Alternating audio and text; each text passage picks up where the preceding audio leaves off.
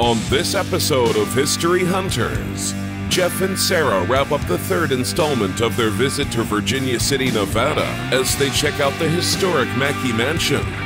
The oldest building in Virginia City, the brick structure dates back to 1860 and was home to the famous Hearst family before it was inhabited by John Mackay, one of the Bonanza kings who raked in millions of dollars in silver mined from the Comstock lode.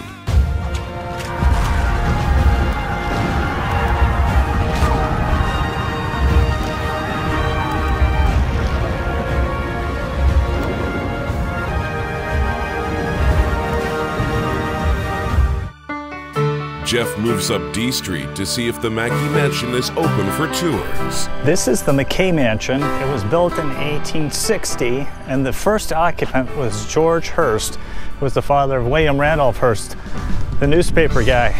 In the 1880s, this was also the Golden Curry mining company, and inside they had a vault. And in the 1880s, two guys decided they were going to go in there and blast their way and get the gold bullion and the money that was stored in there.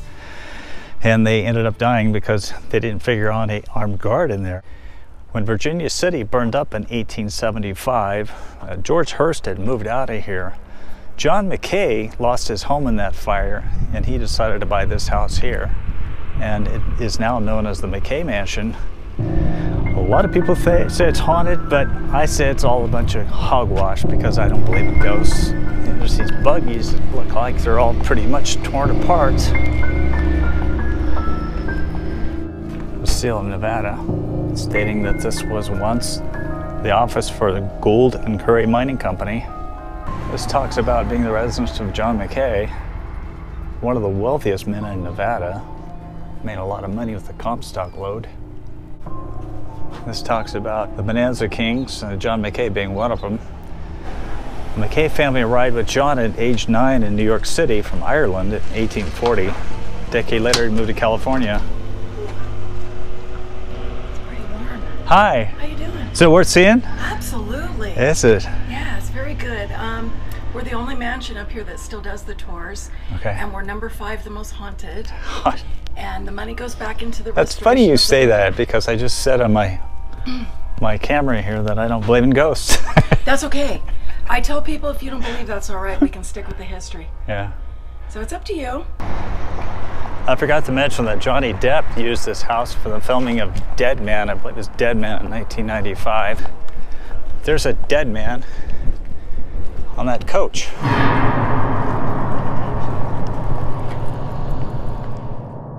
So Mr. Mackay, we call him the Bill Gates of the 1800s, and his partners and himself are always known as the Silver Kings or the Bonanza Kings of Virginia City. He had 3 business partners, and their names were James Fair, James Flood, and William O'Brien. James Fair's daughters built the famous Fairmont Hotel in San Francisco with the money they made right here in Virginia City. He was one of the 4 Bonanza Kings. James Flood built the Flood Mansion and Flood Building in San Francisco. And his third partner, William O'Brien, he died of a lung ailment right after they hit the big bonanza, so he did not get to enjoy the spoils. So this white rock here is your quartz, but do you see the gray part, how it sparkles? So those are your silver veins. So to get the silver out of these rocks, they'd crush them into a powdery substance and put them into a smelting pot. They would use very toxic chemicals and heat. When they heated it up, it would separate, and then they could pour it into the molds that made the bars. Now, if you guys look in here, you'll still see the silver attached to the walls.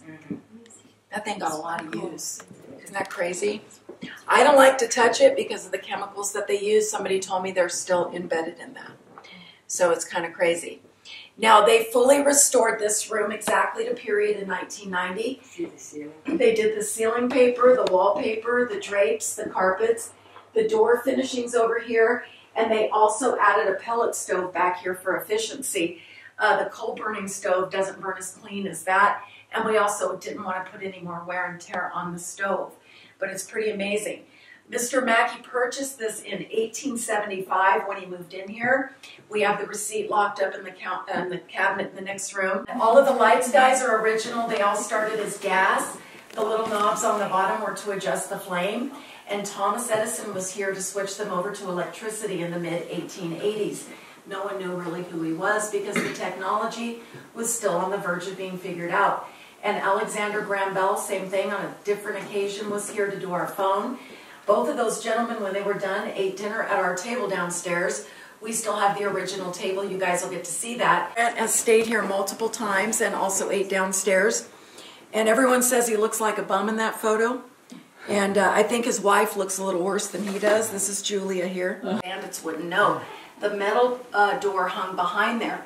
See how this door goes inward and that one's outward? Oh, yeah. Yeah. So that vault is constructed of granite, cement, and brick. And I'm going to open it up for you. Now, in 1883, 2 men tried to rob the vault. They didn't know there was an armed guard in there. Both of those men were shot in the chest and they died right there on the floor. We changed the carpet. It's okay. So you think they were killed right here? They were. They were. That's documented, but I don't know their names. That must be a lonely job to be stuck in that vault just waiting for somebody. I would have rather sat in there than to go down into the ground, though, because they would work in temperatures over 135 degrees Fahrenheit. They could only work 10 minutes at a time, and then they'd be put in cooling chambers with ice slabs. And they would also do their entertaining in here, not at the same time, I'm assuming. Now, guys, the fireplace mantle right here, this is all hand-carved. It was brought over from England. It's all English tiger oak. And the man that did it did 3 that we know are famous. One is here, one is in the White House, and one is in Thomas Jefferson's house in Monticello.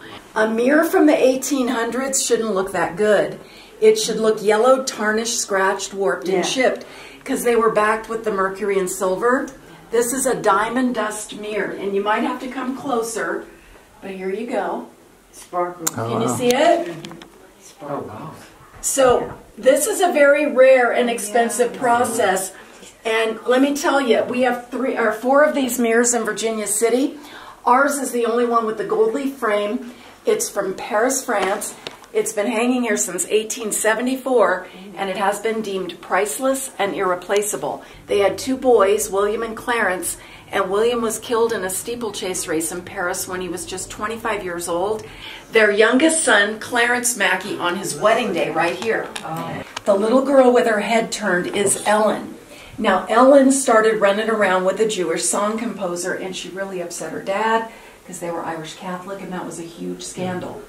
She got disinherited and disowned for eloping with none other than Irving Berlin. The man that wrote God Bless America, White Christmas, Putting on the Ritz, No Business Like Show Business. And she stayed married to him for 63 years until 1988 when she died, and Berlin died the next year at the age of 101. And the 2 chairs here, Mrs. Mackay did those in honor of Grant's presidential election in 1869. She was a seamstress, a very talented one. The stars are all hand embroidered. The tour moves to the 2nd floor bedroom quarters. Mr. Mackay's bedroom. I thought it was Mackay, but it's Mackay. So we're told this toilet is valued at $10,000 there because of the gold leaf embellishments. But for a rich family, the Mackay's bathroom has a somewhat primitive feel to it. Well, it's amazing to think that the children who played in this room grew up and died a long time ago. Youth is certainly very fleeting, isn't it?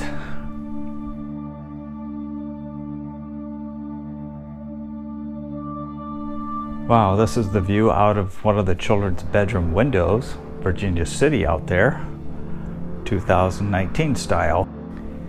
So we're told this was Mrs. Mackay's bedroom, and it was not unusual for married couples to have separate bedrooms back then. The story is that Alexander Graham Bell himself came to install this phone system in the mansion because apparently he was friends with the Mackays. If there are so many ghosts like some claim, they certainly haven't materialized on this visit. So we're theorizing that the cord going over the door sill and up the wall here is the telephone line that was actually placed here by Alexander Graham Bell, but who really knows? It's been said by the tour guide that this dining table saw guests including Mark Twain, Alexander Graham Bell, Thomas Edison, and even President Grant. They all ate over this table. I'm sure they came out here to have a smoke. I'm sure Mark Twain came out here to smoke because he smoked like a chimney. And I think Grant did too. Grant smoked cigars. In fact, Grant died of throat cancer. What did you think of the tour of the Mackay Mansion? That was neat. Interesting. And all along I've been saying Mackay Mansion. Mackay? Well, it looks like it's spelled the same way. The Mackays came to Virginia City in 1859 and left in 1895. John Mackay was worth an estimated $100 million when he died in London in 1902. His body was laid to rest in a massive mausoleum in the Greenwood Cemetery in Brooklyn, New York, where the remains of his son, John Jr., were also placed. They were joined by John's widow, Marie, who died in 1928 at the age of 84. Sarah and I left Virginia City exhausted from our extensive one-day trek, but also immensely appreciative that so many of the buildings of long ago have been preserved.